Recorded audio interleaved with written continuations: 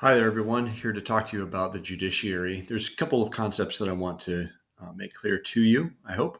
Um, and they have to do with the way that cases are decided at the Supreme Court, especially, um, and kind of some of the different approaches that judges can take toward deciding cases. Now, the Supreme Court, of course, is at the top of the entire federal judiciary. And because of the supremacy clause, because of the power of the federal government, they are the highest court in the land. But there are federal courts below that. Um, there are district courts for each of the federal districts. Each of those districts has a U.S. attorney that's a prosecutor. But for the courts, you've got a district court, federal district court. There are something like 95 of those throughout the country. Then you have the U.S. Circuit Courts of Appeals.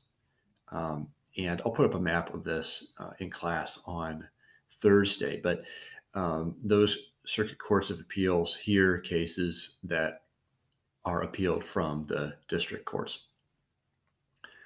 Above that is the Supreme Court, which mostly hears appeals, but also does hear some cases through original jurisdiction where the things go right there. The cases go right there. Okay. The court has become very important for a couple of reasons. One goes all the way back to 1803 with the Marbury versus Madison case. We read about this early on in the American Political History book, but this is where the Supreme Court declared that it did have the power of judicial review, okay, where in a sense the court has the right to say that certain laws are unconstitutional and therefore void.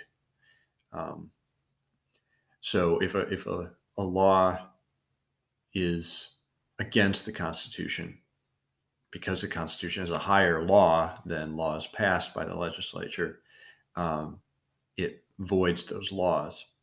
Okay. Now, that was at one time controversial. There are still some criticisms of that, but that's basically how it's worked ever since. Okay. That the Supreme Court interprets the Constitution and therefore is that highest court of appeal within the nation. If the Constitution's changed by amendment, then of course the Supreme Court would have to go along with that. But the Supreme Court is the last court of appeal about judicial interpretation. Now, that is a great power, of course, and how judges actually apply that power has become a matter of great controversy, partially because you see in the 20th century, roughly, and after, into our day, a view of judicial power and interpretation that says that the court the court can sometimes say what the law should be, in a sense, that it should look at the Constitution and say, how does it apply for today? And what does it mean today? How does it keep up with our values, and sort of interpret things in keeping with today's values as they would see it, or what they think today's values are or should be. Okay.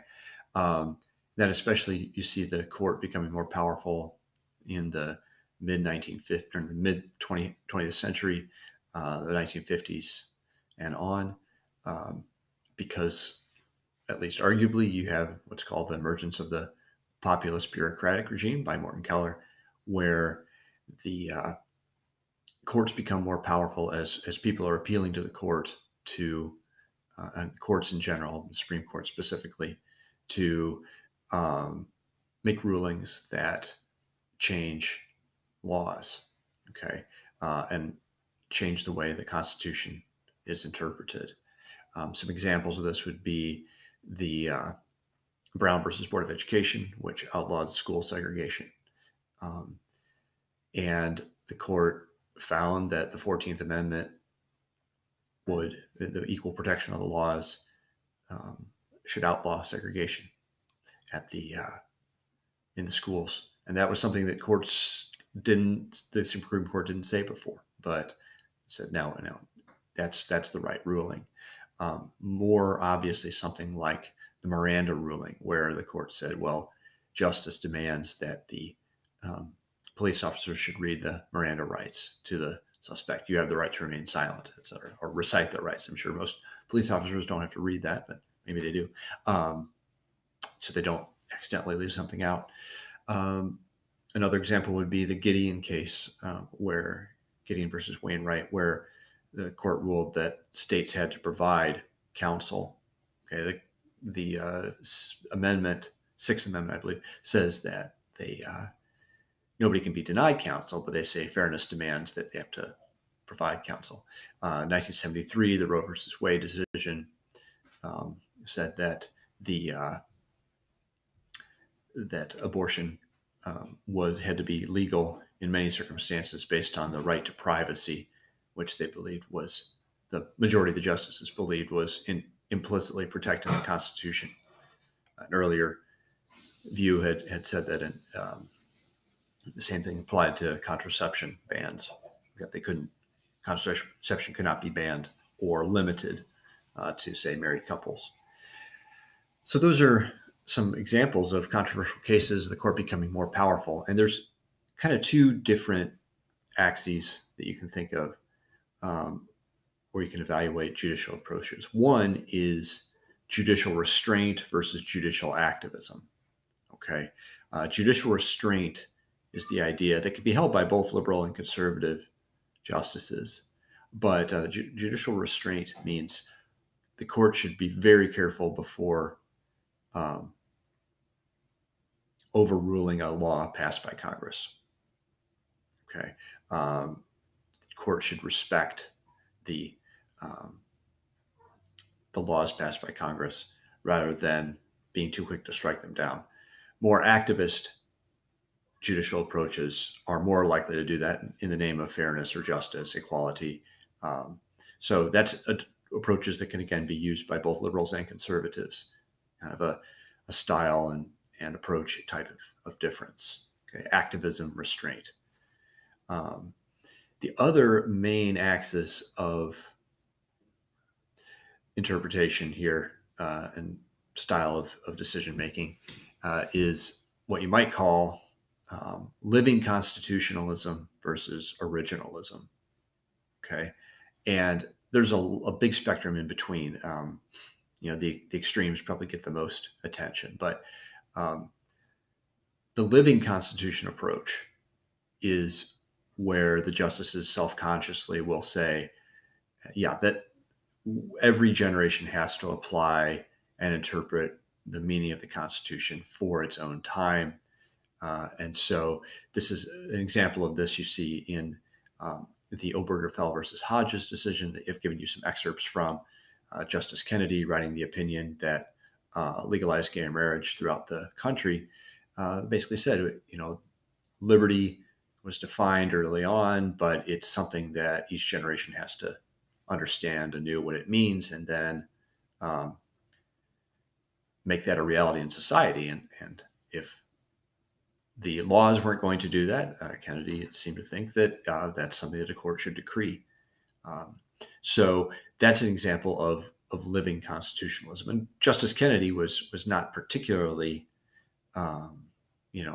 one-sided there. He was fairly moderate overall in his judicial opinions, or maybe kind of fell to both sides. Made a lot of different people angry, I guess. But that idea of the living Constitution's interpretation must keep up with our society today. And that has appeal for a lot of people because they don't want to sort of have to be fighting against the Constitution with contemporary values. On the other hand, there's also a criticism of that, if we have a living Constitution, as one of my friends has said, we don't have a Constitution, because if the Constitution can be interpreted to how we want it today, then what actual limits does it impose on government? And that's question as well. And does it just mean that, well, the kind of values of today that's who's interpreting it? Well, it's the judges. Are their values the values of today? Are they accurately able to see that? Right? That's a question for it too. But of course, very few people would want to say, oh, well, Brown versus Board of Education today would something we wish hadn't been decided. So it's something to think carefully about, and not just dismiss living constitutionalism. I'm not a living constitutional person myself. I'm more of an originalist, and let's talk about what that is. But an originalist would say, what does the Constitution mean when it was originally written? What do the words, the sentences mean? And then that ought to be applied to the questions of law today. And it doesn't mean the Constitution can never change, but it means that if we want to change the Constitution, it ought to be through the established process of amendment. Like Justice Scalia, I kind of think maybe the Constitution is a little too hard to amend. It should be made easier to amend, but there's a process that's to be done. And originalists get concerned when justices are seen to be sort of reinterpreting it for contemporary values as opposed to looking at what the actual text says. Okay. But on the other hand, you could imagine that there could be some weaknesses to this approach too. For example, cruel and unusual punishment, okay, is something that's forbidden by the Eighth Amendment. This is just my example here. Perhaps, surely, legal scholars have had much more brilliant thoughts about this than me. But let's say there's something that was not forbidden by the clause of cruel and unusual punishment in 1780 or 1791 when this was ratified. Well, okay, what if we today find out that it actually, by any definition, is cruel and unusual punishment, but wasn't thought to be then?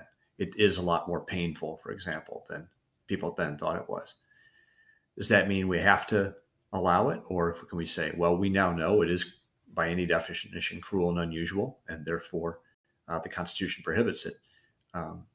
So there are different approaches to understanding. There's middle ground too between living constitutionalism and originalism. But these are the kind of questions that are kind of approaches you can see Supreme Court justices talk about here or write about.